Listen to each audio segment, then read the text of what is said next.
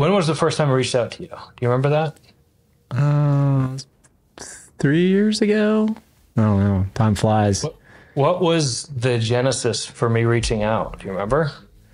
I do remember. I made a video where I talked about software in general, but then I kind of picked on you guys a little bit for the user experience inside of Xactimate was not very intuitive. I didn't feel that it was very intuitive for new people, and it was creating like training struggles and things like that to get people up to speed on it.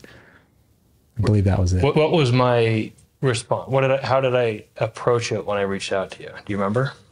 Oh, well, you wanted to open up a dialogue and communicate and talk about, you wanted to work with me and my subscribers and viewers and everybody to see about, how we can sort of address the issues with, the software and, the user experience and how we can make it, a little bit more user friendly and easier to navigate. Exactly. Communication. You were right. Yeah. You were right. Right. And we still have progress to do. We're still committed to it and listening to what you and your subscribers have to say in terms of what we need to improve. It's important to us, right? We don't exist without you.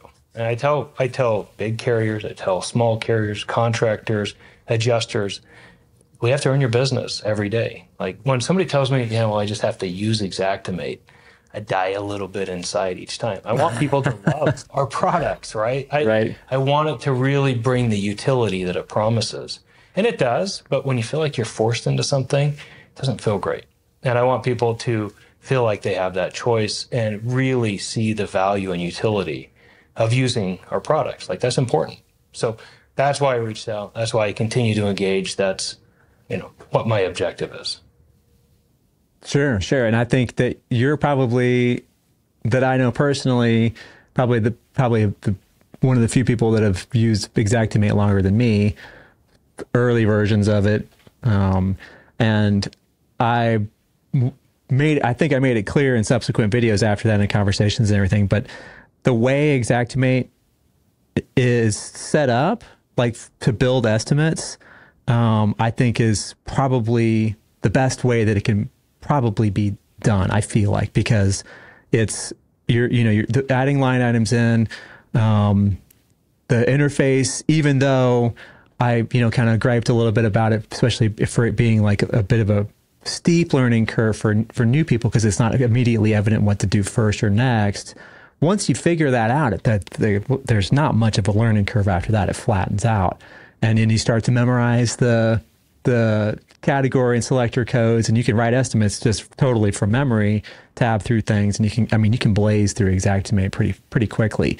And I think that the changes that you guys made, I'm not just like blowing sunshine or whatever, but the changes you guys have made to the navigation, adding XactExpert in, which for people who don't know, it's basically the audit tool that is in real time on your side of your screen versus being like at the very end when you hit inspect, and then it pops up a whole long list of all the things that you need to fix. It shows you as you go, pops up a thing, well, you might want to add this line item to that, or that line item, or you've got the same amount of ways to tear off as you do of replace on your roof. You need to add ways to the replace, whatever, right? So it's like real time, kind of like helping you out, and I think that's guidance. Yeah, it's guidance. Yeah. Yep. And you'll see more experts, right, through that journey that really help guide and maybe prompt and help you correct if there are potential issues. And it's like any rule. There's always an exception to a rule, and I think that has to be. I think that's underappreciated in some ways from a quality perspective. Yeah. But yeah, on the user experience, sure, advanced users, it's the new users that come in, and if you've watched a lot of the turnover in the industry, a lot of the new individuals coming in, that's something that Xactimate hasn't really shined, is that complexity. So adding additional guided capabilities on top of that help the new adjuster move through the process, that's something that's important to us, and you'll still see it. But I don't want to change one of those individuals like you, Matt, who've invested a lot of time in it. I don't want to put on the training wheels and say, okay, Matt, now you have to click next 800 times to get through an estimate. It'll drive you insane, right? Yeah. So you gotta do both at the same time. So yeah.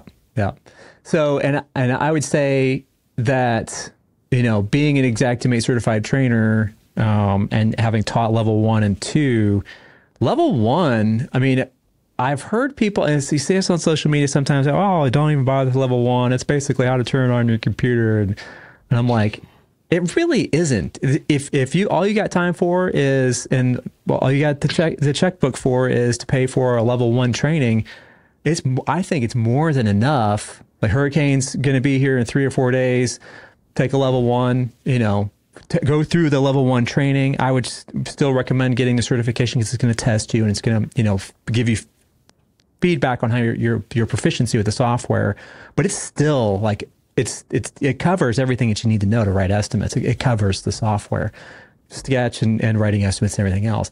Level 2 obviously cranks it up quite a bit. And then level 3 is like, you know, 10x. It's like logarithmic. You're 1 to 2 to 3. I don't know if you can't say anything about this, it's totally fine. I can cut this part out, but currently you've got a year to take when you buy the exam, you've got a year to take it, and you have unlimited tries to take for the level 1, 2, or 3 certification exams. And I think the knowledge test isn't being administered. It's just like sort of the practical part, right? Any plans to change that soon, or is that kind of like top secret? Or maybe top secret such that I don't know about it. I'm not aware of any plans to change that. Gotcha. I think that there's probably opportunity there. I think also within the application, right? Again, it's just more of that guided, how do I do this? How do I do that? I don't have to call somebody. I don't have to log into the eService Center to figure out how to do something. So there's again, more opportunity to do that. But I think that, you know, for all intents and purposes, getting somebody at least going in the application, like that should just, I'm probably speaking out of school here and somebody's going to throw rocks at me for it, but that should just come as part of your subscription, quite honestly. So maybe I need to have a conversation with Shane and have him be a little frustrated with me, but I don't know. I kind of would expect that. Well, it's like an instruction I'll manual look into for. Yeah. Well, and let's hear from your subscribers. Let's see if anybody has a strong opinion on that. Phil's. Has I guess opinion one way or another. In the comments, let us know if you would be in favor of Xactimate, the demo version or whatever, coming with, like, say, a level 1 or like an express training, like a jumpstart class, just free as part of, like, you know, you just get access to this training. Give us a thumbs up if you're. I can't imagine that anybody would be like, nope, I don't want that.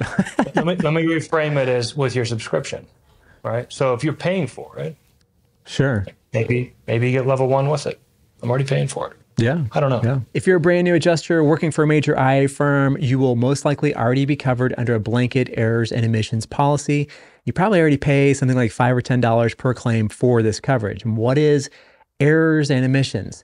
Well, if you're accused of messing something up on a claim, your E&O insurance will step in and help you out. But what if you cause damage or injury on a field inspection? For example, your ladder falls down and smashes the insured's brand new Ford F-150 Lightning. Then a general liability policy will cover you in that instance. Again, you likely have a little bit of protection through your IA firm as a newbie adjuster. However, if you've got a year or two under your belt and you make most or all of your annual income from claims work, then you owe it to yourself to upgrade your E&O and general liability coverages to be customized to you. And depending on how many claims you run in a year, there's a very good chance these policies will be cheaper for you with your own coverages. Better and cheaper? Sign me up. There's only one company that provides E&O and general liability solely to the insurance industry, and that is CPLIC, aka Kaplik. They even have drone and cyber coverages. Download the free guide all about the different kinds of insurance you as the adjuster should carry at cplic.net/adjustertv. And with more than 700 videos, there's plenty more to watch here on Adjuster TV. Don't know where to start? Just go to my videos page here on YouTube and type in a search term right here to find an answer to almost any question you have about property claims handling. And we'll see you in the next one.